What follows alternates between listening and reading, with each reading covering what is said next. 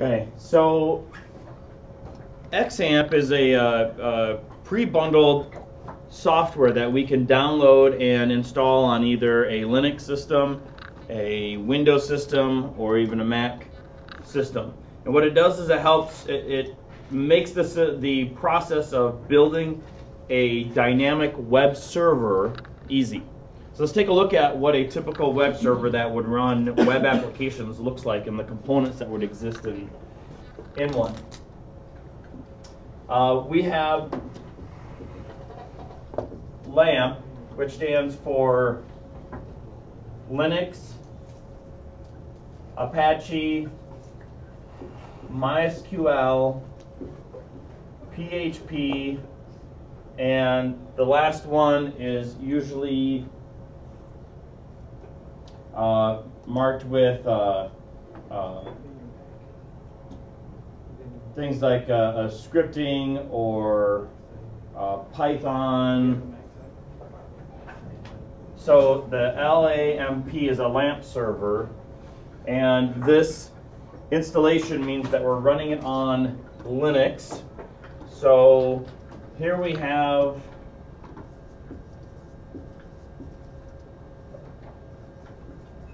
our web browser, and our web browser makes a request to the web server. The web server is typically running some sort of Unix-based operating system. And the web server in this example is running Linux, a very popular operating system. Other OSs it would run would be the Sun Unix systems or IAX from IBM.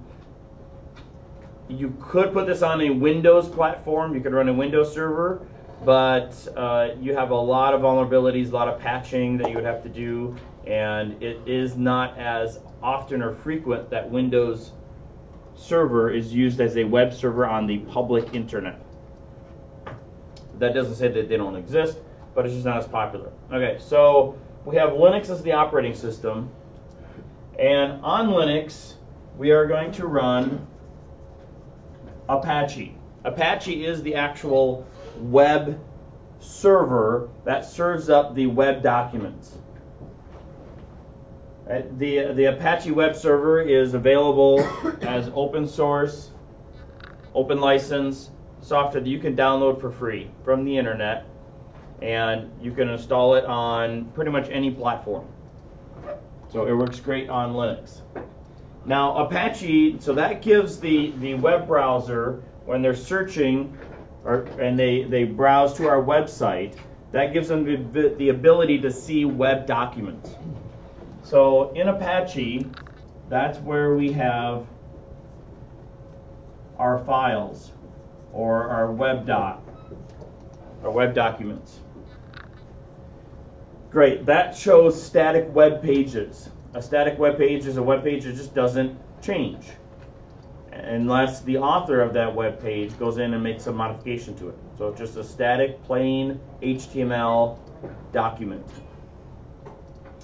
Well, we can take that static HTML document and we can add code to it that will refer back to an application, some sort of web application that will pull information out of a database.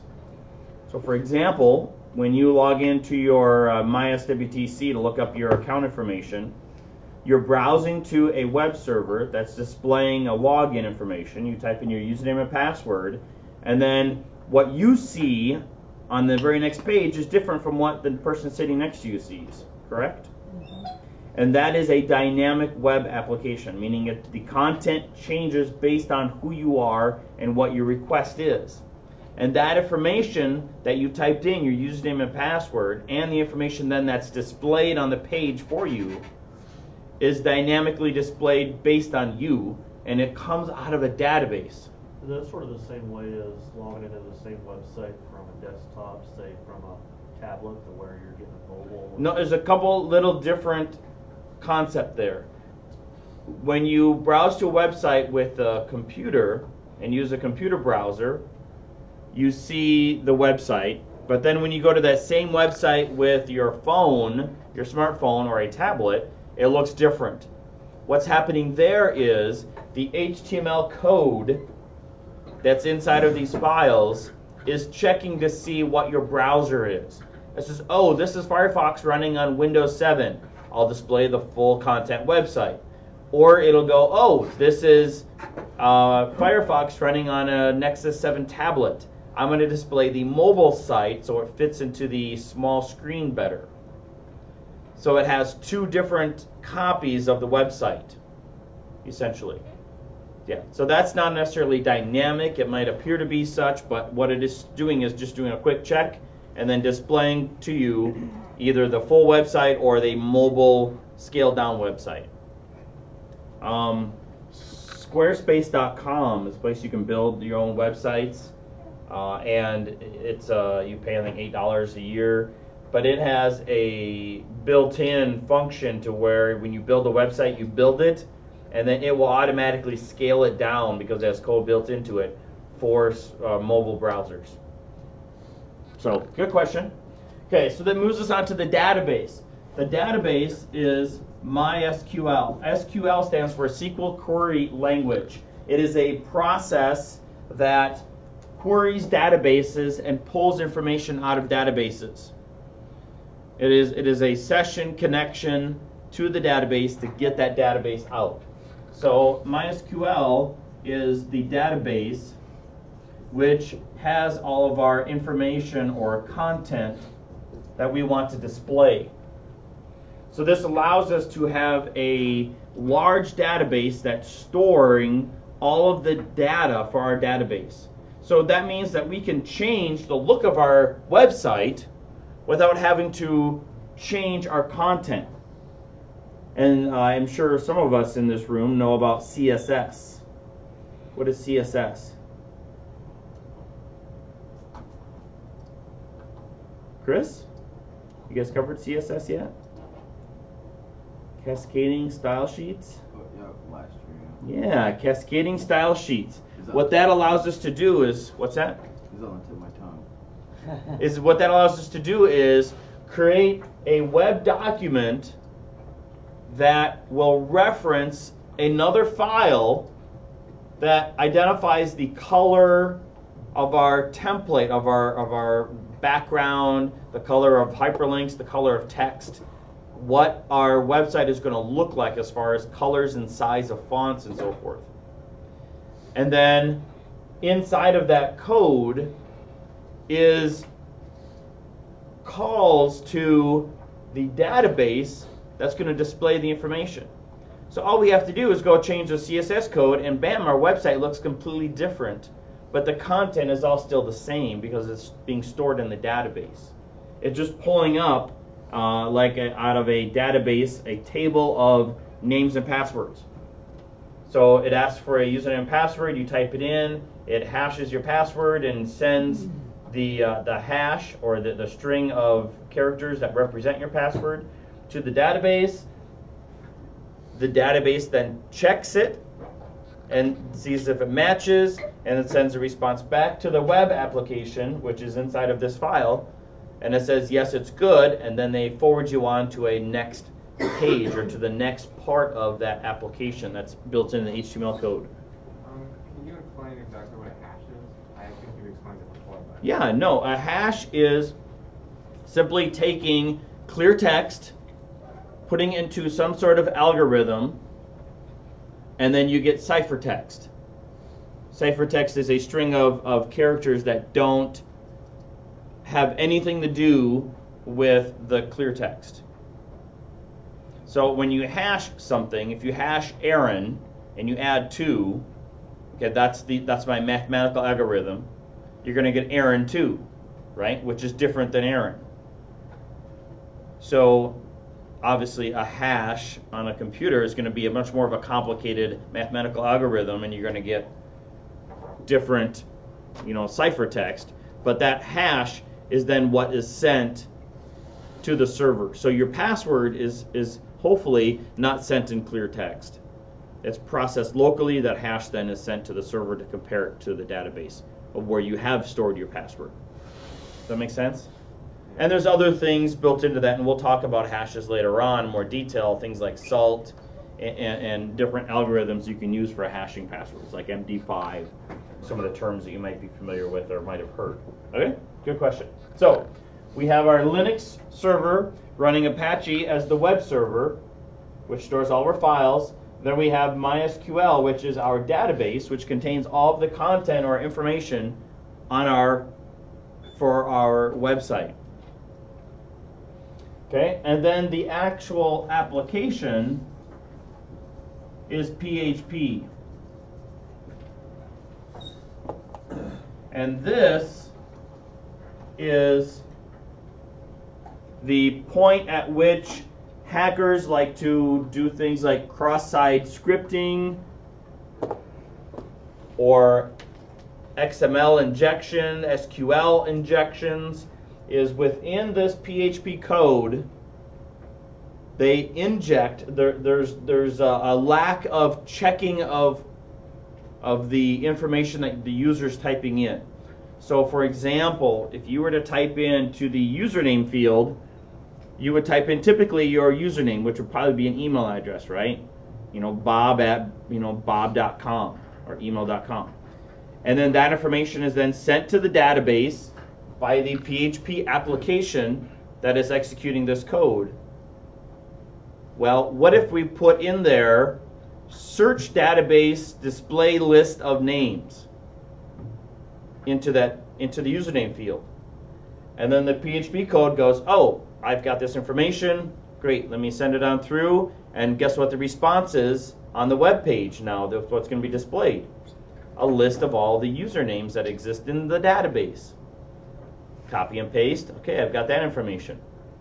So that's where the PHP code that's written has to be written so it checks and says, I'm expecting in this field an email address. Therefore, I should have some alphanumeric characters with an @ symbol and some more alphanumeric characters and a period and some more alphanumeric characters. So that's the simple check that it would use before it executes this PHP code. So it would go, does this exist? No, they typed in something completely strange. I'm not going to move forward with processing this code and sending it to the database.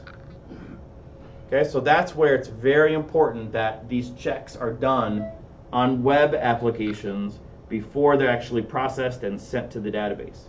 Is this the layer where hackers go in and like insert their own code at the beginning? Yes. Send it to the last 3 digits or something?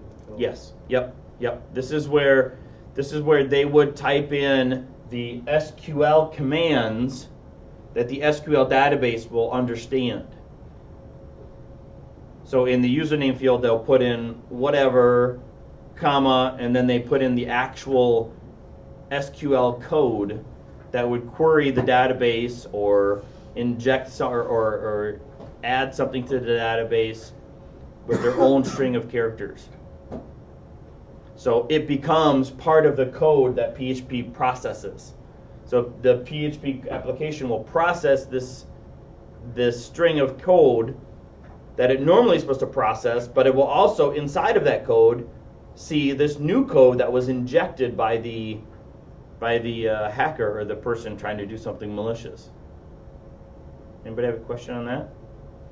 Okay, so XAMPP gives us the ability to turn any computer, Windows, Linux, Mac operating system, into a web server that has these components. Very simple, very easy. And it's great for test environments, but it's not good for a full live system on the internet. And this is why.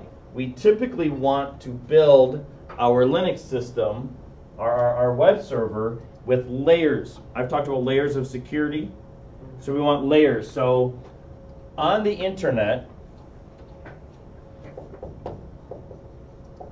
we have the web browser. It makes a request to the web server, right? The web server is Apache. Apache has our files. Those files have PHP code in them. That PHP code references another server in our DMZ, or our protected subnet. This is an alternate in-between network that has rules applied that allow certain types of traffic to flow from the web server to an application server. The application server is going to be doing the processing of the PHP code, and it's going to request information through another set of rules to our database server running MySQL or Microsoft SQL or some other type of Oracle database that exists in here. And this is our internal private network. So we have several layers that are going on here. So a basic rule that could be applied to this first is saying only web server. So only the web server can access the app server. And then here this rule saying only the app server direct to the database server. So it's saying that only the app server can come inside of our internal network, and once they come into our internal network, they can only go to the database server. So now our database server, what information is stored in the database server? Typically, usernames, passwords, private information about our customers, more than likely, right? So that is now stored and protected internally here. And then we also have a set of rules, and this marker is dying, a set of rules that the application server does some checks and balances before it actually sends it on to the database and queries the database to pull the information and then to send it out to the web server where the public-facing pages are being displayed. Yes? On those rules section, is that sort of the same saying like, well, this port will be open or this port's closed? Yeah. These rules are kind of like your firewall rules. Yeah, and we can have rules on here as well. The interface of the app server can say, I'm only going to accept application requests or queries from this web server on this interface. So this web server has 2 network interfaces, and it's only going to accept requests coming directly from that interface to this one. And this one could have 2 interfaces, or physically 1. I mean, there's a lot of different ways that you can set this structure up. So we've taken this concept of having a web server with all of these components to now splitting them up into 3 separate physical servers that are in different areas of our network and protected. So this is simple and easy. Yahoo, we got a web server up and running with a lot of great stuff, and we can do some cool things. But this is a little bit more complicated and takes some advanced knowledge. So the PHP files in here are going to query the application server here, which is then in turn going to request information on the database here. So the database programmer needs to understand where they're getting the content from and where to make that query to, because it's not all local host anymore. It's not all locally right here on the same server, which is a good thing, because once Apache gets compromised, now they can access MySQL and other things that are stored on this web server. So when one thing gets compromised, you're done. Here, the web server gets compromised, big deal, okay, it stinks, our customers can't get their information, but our app server and our database server are still protected. But if this gets compromised, the only thing they can attack is the app server, and the app server has additional rules. It's going to make it harder to get through, to get access to the actual real meat of the information they probably want is here. So, any other questions? Okay, so what we're going to be doing today is we're going to be installing and creating or turning our Windows 7 workstation into a web server by simply installing XAMPP. X stands for any platform, any operating system. And we're going to have Apache, MySQL, PHP. It comes with a lot of additional tools like FTP service and all that kind of services that we want to enable and put on our system. So we're going to be installing actually a little bit older. I think the newest version right now is 1.81 of XAMPP. We're going to be installing an older version, which has older versions of Apache, MySQL, and PHP, just so we have a more vulnerable system that we can play with. Okay, that has more vulnerabilities to it.